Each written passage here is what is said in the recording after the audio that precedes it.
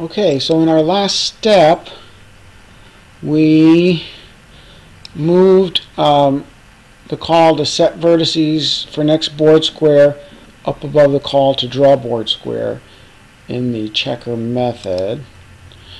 And another thing this allows us to do, actually, besides being kind of more sensible, is notice we've modified draw board square at this point so that we don't need, you know, X, I, W, Y, and J, because those are being used in this guy to set up our vertices. So really, and since these vertices are fields, right, declared up here, they're instance variables, we don't need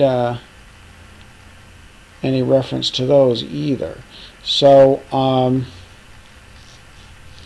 we can just kind of get rid of these extraneous parameters. So I'm just gonna delete them from here, and it's going to complain, of course, because and now it doesn't match my definition. So I just now I have to go in and change my definition right here, like that, and now we're happy because really all I needed to pass was the graphics context right here, the G. Right. So then also let me fix so we can get rid of these parameter comments in here too.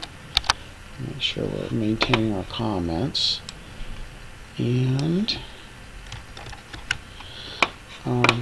make sure that works. Okay, looks happy.